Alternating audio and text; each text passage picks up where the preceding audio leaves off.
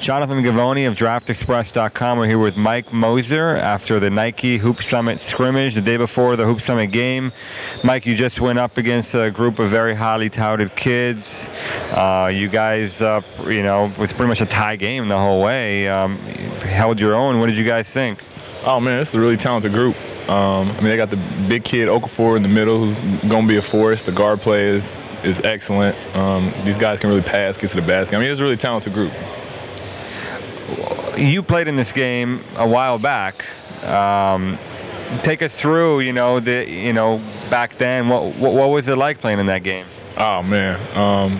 My year was a really good year. Played with John Wall and Avery Bradley and Ronald Sidney, DeMarcus Cousins. We had a real big, fast team. But the world team was great too. We ended up losing that year. But just the experience overall, getting to know these really highly talented guys that you're really going to be competing against on the next level and the level after that. It was really a cool experience. What went through your head when they asked you to play in this scrimmage? Oh, I was excited. It brought me kind of back to the days when I was playing in it. So it was definitely fun to come back and kind of see it and see how it's grown. Any advice you can give some of these guys as a veteran of the Hoop Summit game? Compete hard and have fun. All these games and camps, they go by so fast, and you'll be looking back on them soon enough. So just have fun and enjoy it all. How did you enjoy your time in college? You got to see 3 different schools. You had a very good career. How would you summarize it overall? And I had a blast, honestly. Really enjoyed college. I had opportunity to leave school early. Chose to stay because I love school that much. I don't think there's any basketball experience really like the college one with the crowd and the level of competitiveness is awesome. So. How are you different as a player now than you were when you played in this game?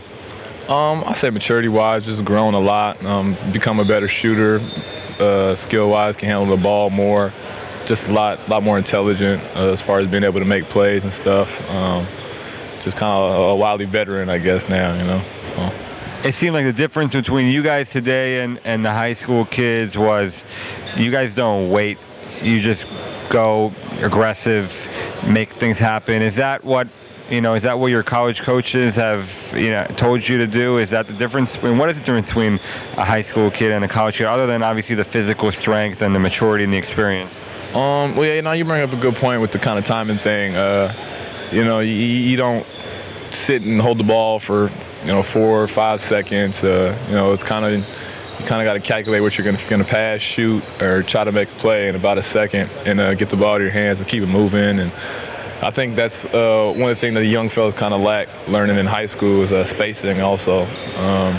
When guys driving, being able to fill passing lanes, and it's a really important part of the game. I don't feel like you really learn until you get to the college level. You finished the year on a really strong note, both individually and team-wise. You shot the ball really, really well down the stretch. Did things kind of click for you at the end? Was there an increased sense of urgency there? Definitely increased sense of urgency. We really wanted to do well in the tournament, so we had to pick it up at the end. I think I started averaging about 11 boards late, and I shot about 46% from 3 late in the season. So, it was just definitely a sense of urgency trying to get back to the tournament and compete there. What's up next for you in these next couple of months leading up to the draft? A lot of training, just working on my game, getting the shot better, improving the handle, improving the body, and just getting ready to hopefully go get an opportunity to play at the next level. What can you bring an NBA team right now? Definitely a lot of intensity. I'm definitely still a student in the game, but I know I can help an NBA team win. Defensively, I rebound the ball extremely well. Like I said, I can shoot the ball extremely well and stretch the D. But most of all, I'm just going to compete every day.